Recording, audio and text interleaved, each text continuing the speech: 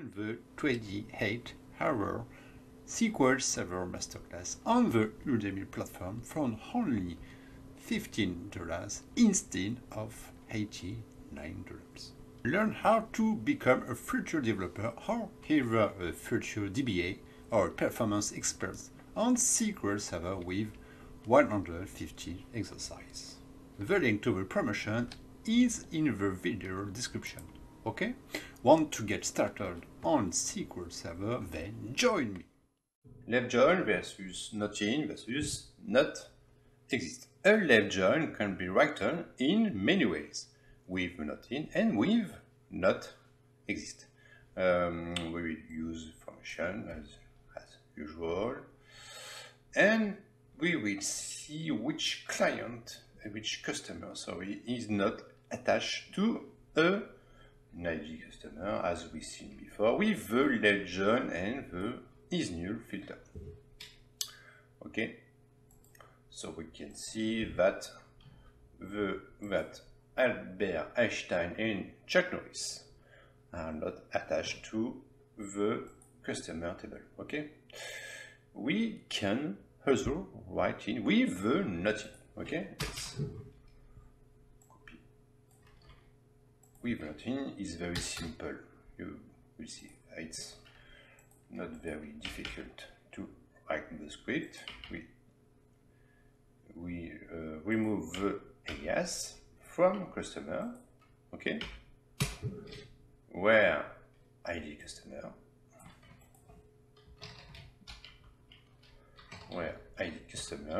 not in, parenthesis, select ID customer from orders. And we close with the parentheses to close the query. And if I run this query,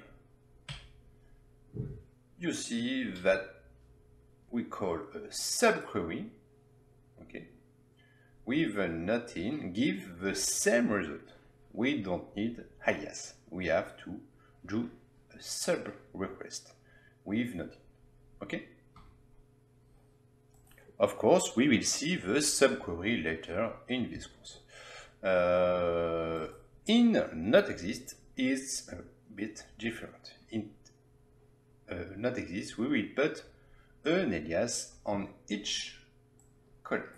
Okay, so copy and paste the query.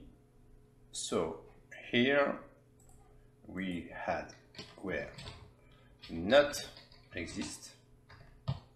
Okay, open the parenthesis and say start asterisk from orders with the alias a where b ID customer equal a ID customer. And we close the parenthesis. Let's run this query. We have again the same result. Okay. So we can see that we have three ways to write a left join. Just out of curiosity, let's see the execution plan. Execution plan is here. You have to click on this button. The execution plan is how SQL brought back the data. What path did it take for the data? Okay, so we click on this little icon, including the current execution plan. And I'm going to take the three query in the same time. Let's run this three query. And when the query is finished, you have to click on execution plan just here. Okay? Just click on execution plan. You see that for the first request, the left join, just here, okay, we have 35%. For the not in, we have 30%. 5% too. And for the not exist, it's quite similar, it's 33%. Okay? So we see that the performance is quite similar, but in some case we can write a left join in nothing or not exist. Okay. Personally, I have always worked with a legend for many reasons. When there is a primary key or foreign key and so on. Okay, I have always found that it's more efficient to do this kind of join.